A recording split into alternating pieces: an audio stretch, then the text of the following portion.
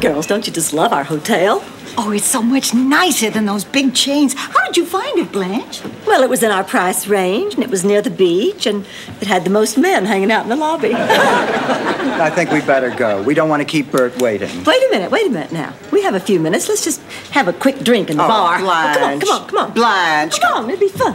All right, but let's make it quick. Miss. Girls, you see that man over there staring at me? He's undressing me with his eyes. Do you want to move to another table? Not yet. He's only half done. Excuse me, but I couldn't help but notice you from across the room. My friends and I would like to buy you ladies a drink. Oh, well, no, thank you very much, but we really don't have much time. Oh, this is Carl, and this is John. We're all from Kenosha. Yeah. I know a John from Kenosha. I'll bet you know a lot of Johns. Oh, that's a good one. I guess it must be regional humor. No, we're all here for the big clothing convention. Oh, well, tell me, is leather big this year? Well, it is with Carl. Yeah, as long as I don't have to pay extra. Even I don't get that one. What's your name?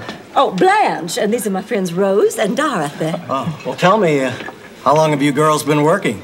Oh, well, that's an odd lead-off question, Carl. But actually, I've been working, about 30 years. Boy, you must really know your business. Yes, Dorothy's a very experienced teacher. Everybody who's had her says she's great. What do you say we get some drinks and go upstairs and have Dorothy teach us the 3 R's? Reading, writing, and running around the bed? As enticing as the offer is, we really must pass. Oh, scusamente. Oh, if you ladies don't want to party, there are plenty of younger girls who work here that'll take our money. Girls who'll take their money. Do you know what he thinks we are? Waitresses?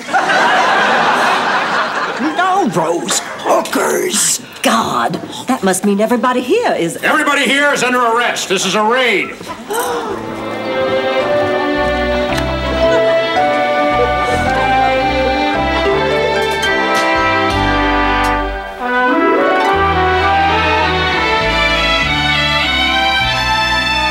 All right, everybody stay right where they are. The wagons will be here momentarily to transport all of you downtown.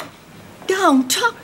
He means jail. Oh, really, Rose? I thought he meant Neiman Marcus. I've never been in jail. I won't make it. They always prey on the weak and innocent. The others will taunt me for trying to excel at my work in the laundry. I'll fall in with a bad crowd whose leader looks like Ethel Merman.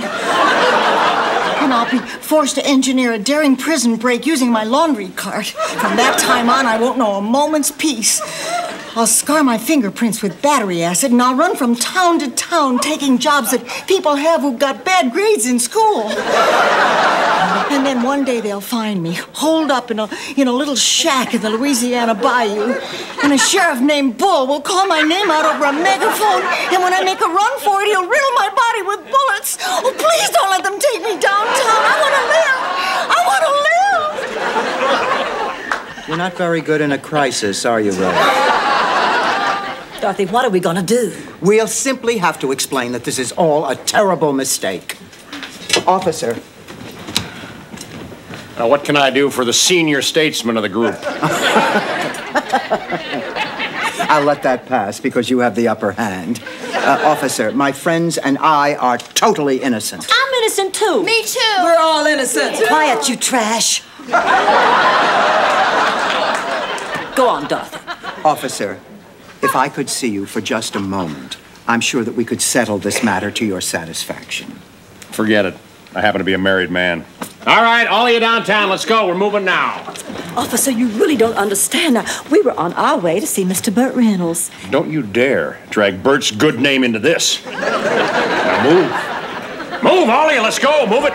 Come on.